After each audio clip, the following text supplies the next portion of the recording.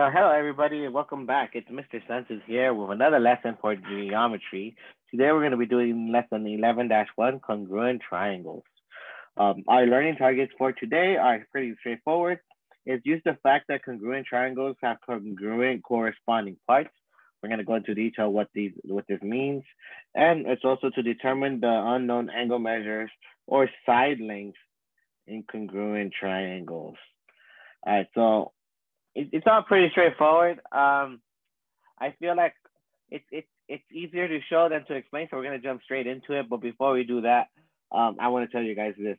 And there's no congruent triangles or triangles that have the same size and shape. So, that means they're almost identical. It's just they might have different labels.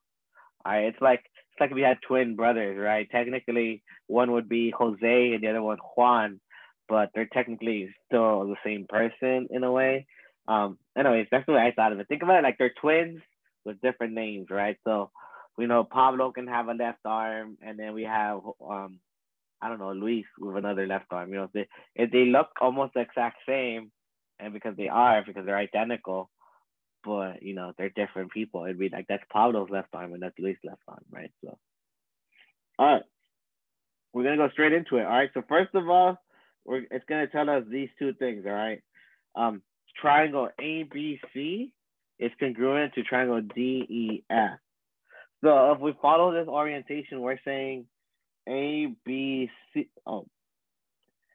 ABC is going to be congruent to DEF. That's the orientation that we're going to be following. Okay, that's what we have said. All right, and so what that means is that our line segment AB, when it comes to AB is going to be the same thing as DE. Okay, so these map to each other, and if you remember that from algebra 1, that basically means anything that happens to AB is correct, is the line segment AB is correctly corresponding to ED. Okay, that also means that the mesh, so that means these two are congruent. Okay, it also means that angle A is going to be the same as angle D. That's what it means to be congruent. So whatever happens to angle A, it's going to be the same to angle D. Okay. And then right now, all I'm showing you are the parts that correspond to each other. So AB is the same thing as DE. Angle A is the same thing as angle D. All right. The next part we're going to go over would be, I guess, angle BC. We're going to look at BC, right? BC is going to be the same thing as EF, right? Because we're just following this part. So everything that corresponds with BC is going to correspond to EF. And on that note, we're also going to say that angle E, the measurement of angle E, is going to be the same thing as measurement of angle B. And we're showing that they're also congruent. So angle E. And I like drawing my lines through there. So let's just draw lines through there. Our angle E. Okay. And then our final side, right? Our final side is going to be a side AC, right? So 1, 2, 3 is going to be 1, 2, 3. So AC, whatever, when we're talking about AC, that's the same thing as talking about DF, right? It goes from AC, so it's going to be DF, right? So that's what we don't even know. And lastly, if all triangles add up to 180, and if they have 180 degrees, and I'm sorry, let me rephrase that. The sum of all angles inside a triangle always add up to 180. So if two angles are the same, that means that the third angle has to be the same. Okay, so we're gonna have 1, 2, 3 here. 1, 2, 3, which basically means angle C is the same as angle F. So right here, these are the corresponding parts, okay? Corresponding parts, right? And the cool thing about corresponding parts is that they are congruent. Corresponding parts of congruent triangles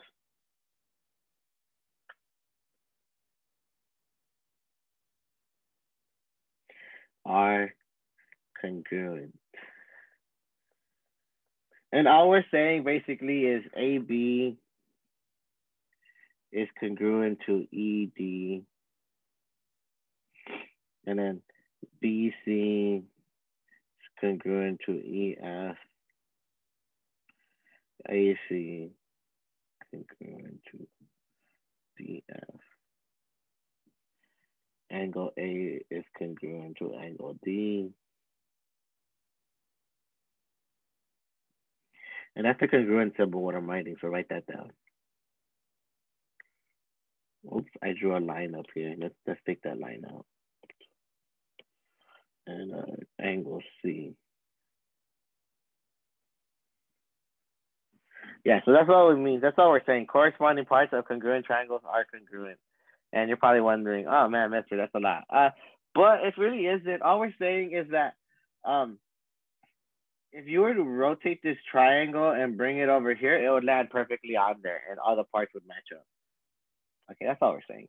And this is something you got to write down. All right, corresponding parts result from a one-to-one matching sides and angles from one figure to another. All right, so basically all we're saying is if we tell you two items are congruent, then each side matches specifically to one other side. It's and each angle is gonna correspond to another angle, right? So in this case, I've already highlighted one, right? So BC corresponds to EF, right? And I guess AC corresponds to DF. And then the angles also have another thing going on there. But I just used the tick marks to show congruency, right? So angle A is congruent to angle D, angle B is congruent to angle E, and angle F is congruent to angle C. All right, triangles, and then you also got to remember this. Triangles have 3 pairs of congruent sides and 3 pairs of congruent, oh my gosh, this is such a typo. This should say congruent angles, haha. 3 sides of congruent angles. 3 pairs of congruent angles. And now we can highlight the rest. All right. That going forward, make sure you got to write down all of this, guys, to get full credit. Just remember that. And then we're going to go on to the next slide. And now all we're going to do is use the new knowledge we have to try these, right? So we need, in this figure, it tells us triangle RST. So RST is congruent to XYZ. So now we know the orientation, sort of, right? So let's start with this. RS is congruent to XY, all right? All right, so we can do that. All right, so that means, and then we're gonna label things, right? We don't have this length yet, but they're congruent, so we're gonna put congruent lines here. And then that means that ST, all right, ST is gonna be the same length of ZY. And let's just go ahead and label, this is 15, so ZY is also gonna be 15 centimeters. All right. And then we're gonna have this last part where we say RT is congruent to XZ, right? All right. And I guess since we have angle Z, right? This one is corresponding to the one that's purple and green, right? So that's gonna be this angle right here. So that means measurement of angle T is gonna be 47 degrees, right? All right. And it's telling us to find each of the following if possible. Right, so if possible. Measurement of angle X. Well, let's look at angle X. That's where the blue and yellow matches. Do they tell us? All we can say is congruent to measurement of angle R. That's all we can say. It's congruent to measurement of angle R, but the angle is not stated.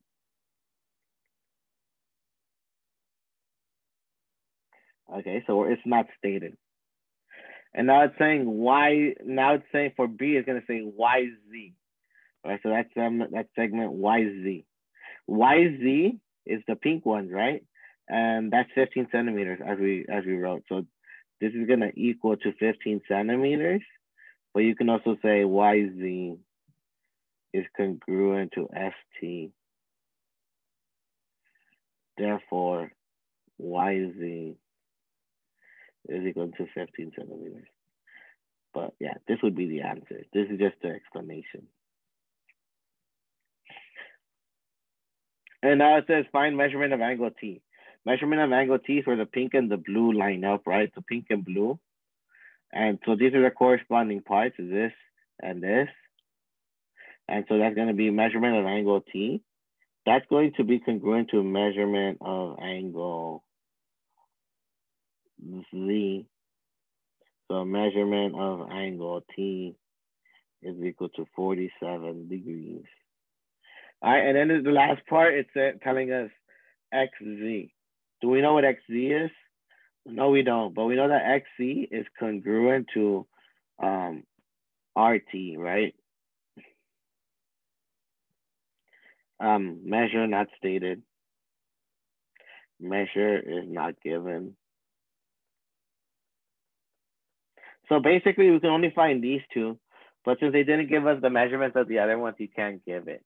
But for the most part, if they told us this was 20, then this would be 20. If they said this is 35, then this would be 35, right? All you gotta do is match the corresponding stuff. And I think color coding it helps as it visually shows you like, oh, okay, they meet the pink and blue meet here. That means the pink and the pink and blue meet here. That means we know that this responds to this. You can start looking at it in color coordinates, right? Yellow, pink, yellow, pink, and then blue, yellow, blue, yellow. All right. And that's what we mean by corresponding parts. It's just, match the lengths. And then if they tell you it's congruent, then, just find the missing pieces. We'll go over more examples in class. But yeah, other than that, guys, have a great day. If you have questions, make sure to show up to our Zoom meeting.